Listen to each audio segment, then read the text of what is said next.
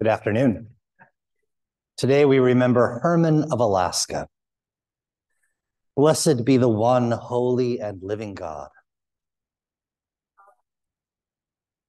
Almighty God, to you all hearts are open, all desires known, and from you no secrets are hid. Cleanse the thoughts of our hearts by the inspiration of your Holy Spirit, that we may perfectly love you and worthily magnify your holy name, through Christ our Lord. Holy God, holy and mighty, holy immortal one, have mercy upon us. God be with you. Let us pray. Almighty God, who raised up your servant Herman to be a light in the world and to preach the gospel to the people of Alaska, illumine our hearts that we also in our own generation may show forth your praise, who called us out of darkness and into your marvelous light. Through Jesus Christ our Lord, who lives and reigns with you and the Holy Spirit, one God, now and forever. Please be seated.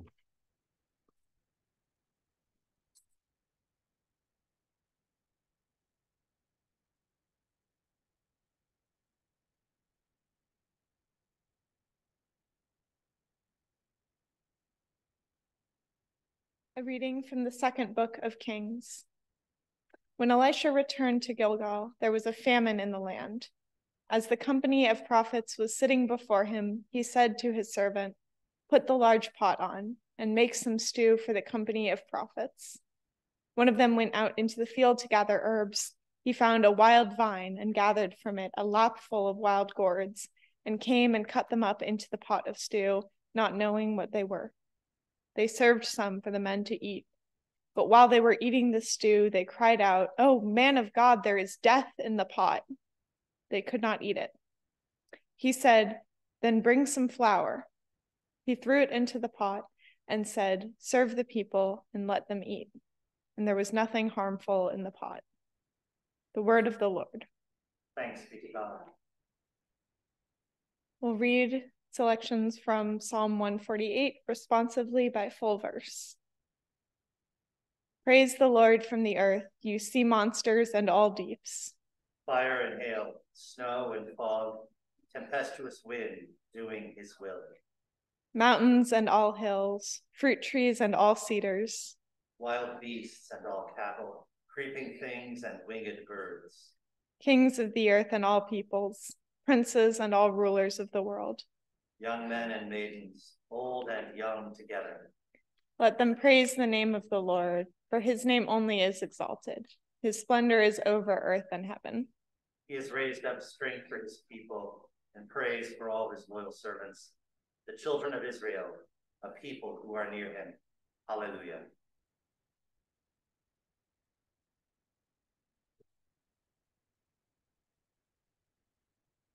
The Holy Gospel of our Lord Jesus Christ according to Luke. Lord Christ. An argument arose among them as to which one of them was the greatest. But Jesus, aware of their inner thoughts, took a little child and put it by his side, and he said to them, "Whoever welcomes this child in my name welcomes me, and whoever welcomes me welcomes the one who sent me. For the least among all of you is the greatest." The Gospel of our Savior. Praise to you, Lord Christ.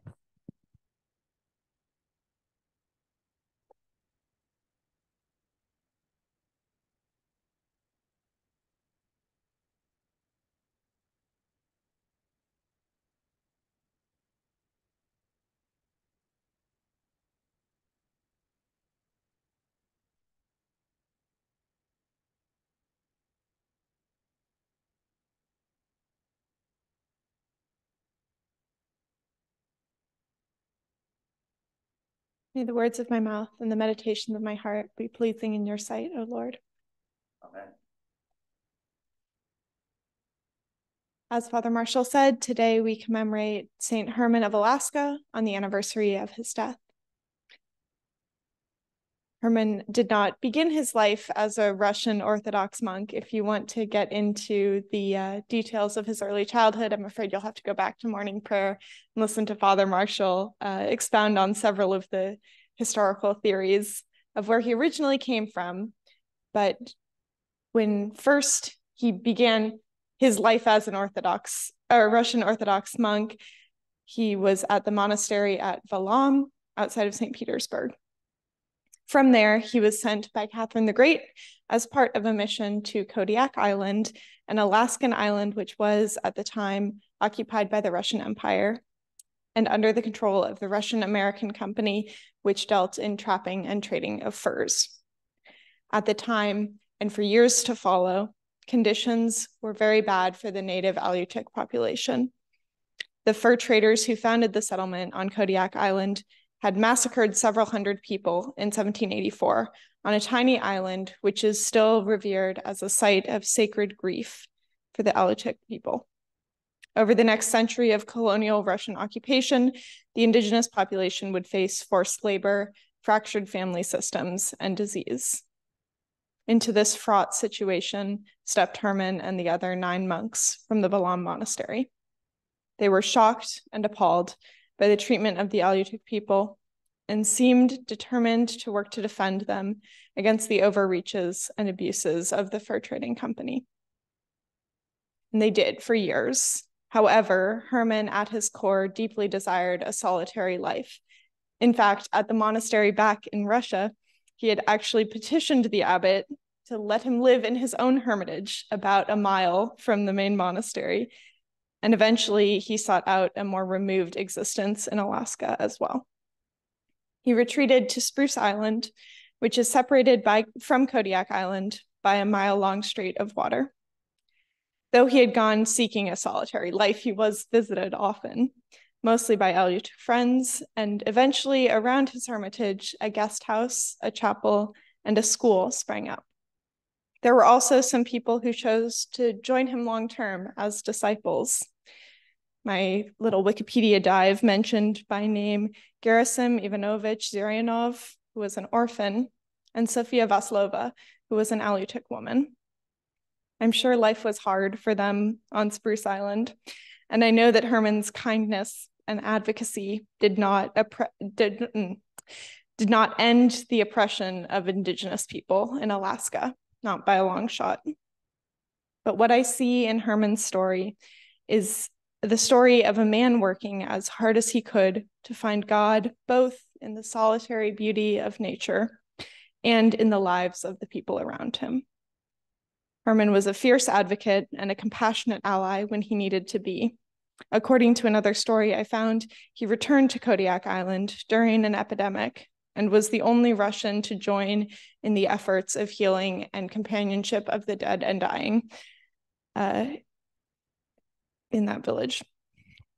Truly, I admire the kind of faith and courage that it would take to live that deeply into your values as he did. Herman was once asked if his hermetic lifestyle made him lonely. He responded, "I am not alone. God is here, as God is everywhere."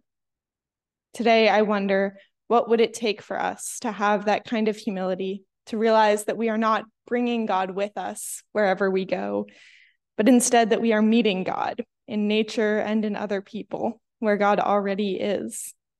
What would it take for us to see through the narratives that dehumanize the people around us and to instead relentlessly seek out community, equality, and peace?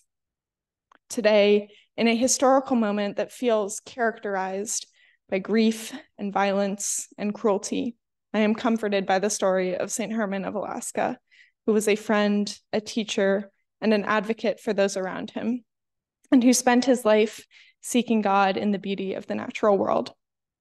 I pray that all of us today may find the grace and strength to do the same wherever we find ourselves. Amen. Amen.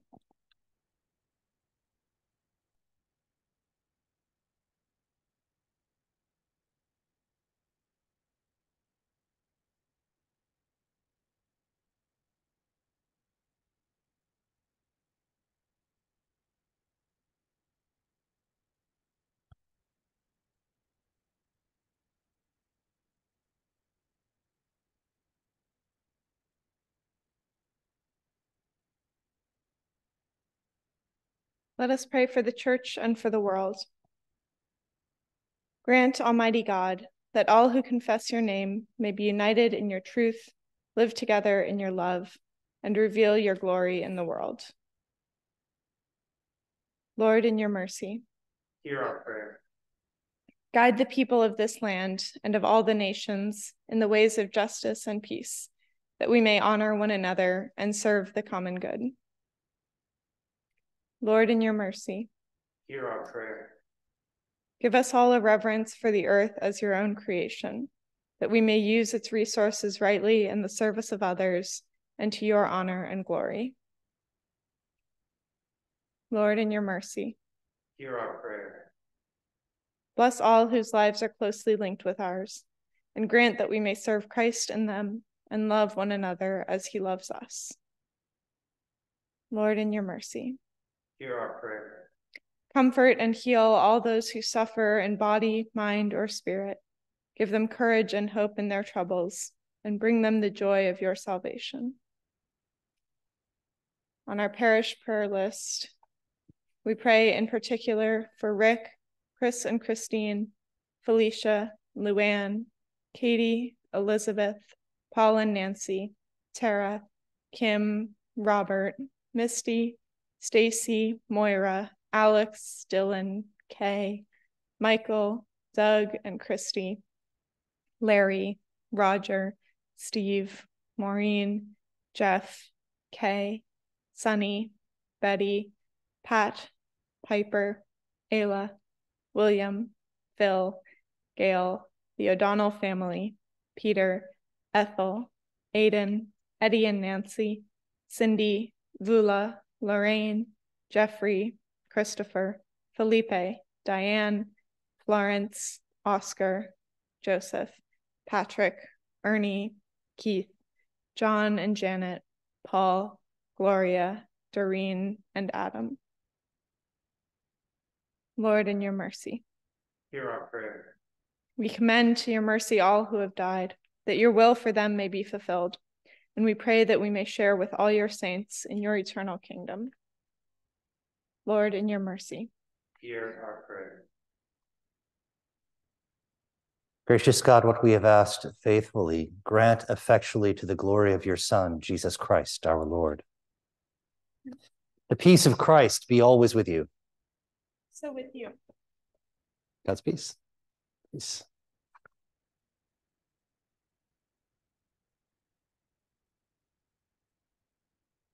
Through Christ, let us continually offer to God the sacrifice of praise, that is, the fruit of lips that acknowledge his name. But, my dear siblings, do not neglect to do good and to share what you have, for such sacrifices are pleasing to God.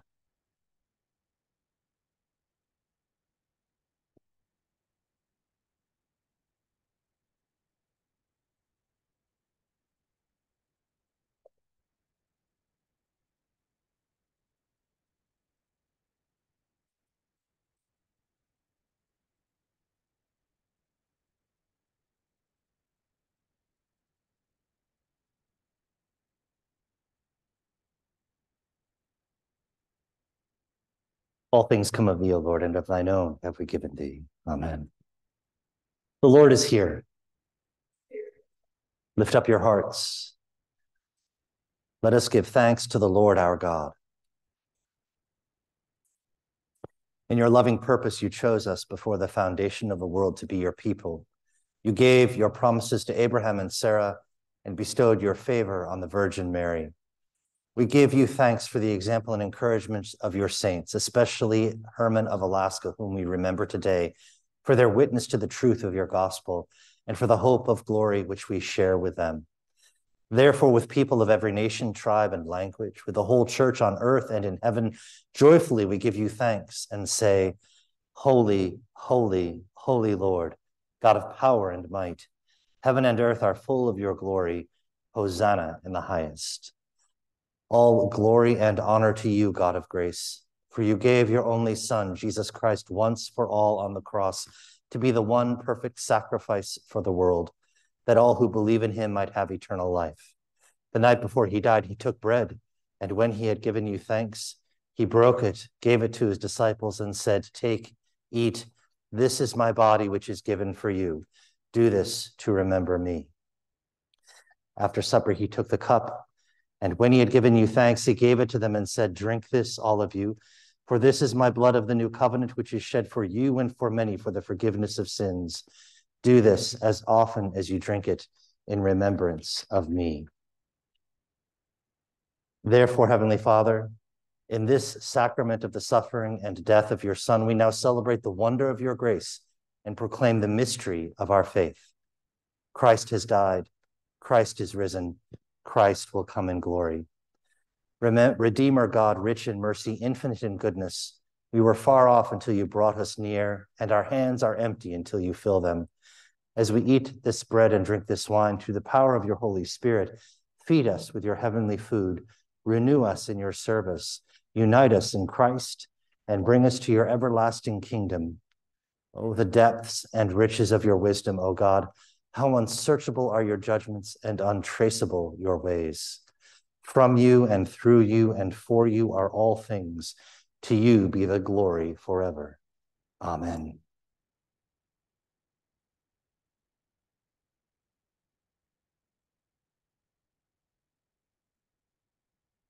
As Christ teaches us, we pray, Our Father in heaven, hallowed be your name.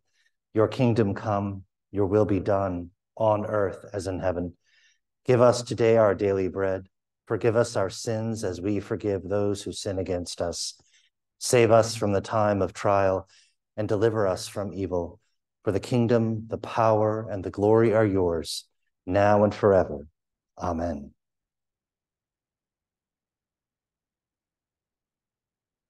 God of promise, you have prepared a banquet for us. Happy are those who are called to the supper of the Lamb. The gifts of God for the people of God.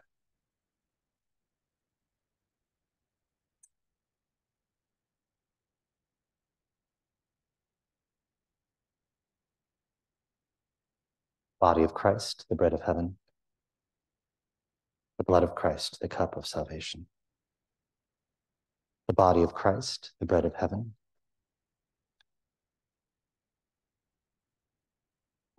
Salvation.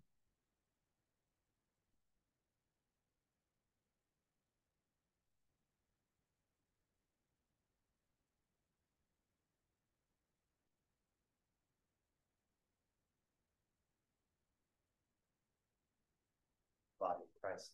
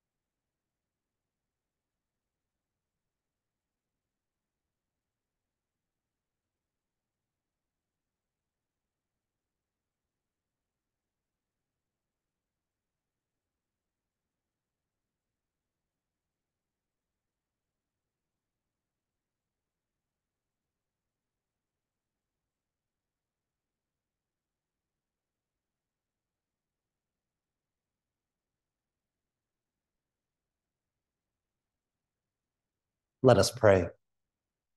Loving God, we give you thanks for restoring us in your image and nourishing us with spiritual food in the sacrament of Christ's body and blood. Now send us forth a people forgiven, healed, renewed, that we may proclaim your love to the world and continue in the risen life of Christ our Savior. Amen. Holy eternal majesty, holy incarnate word, holy abiding spirit, bless you forevermore. Let us go forth into the world rejoicing in the power of the Spirit.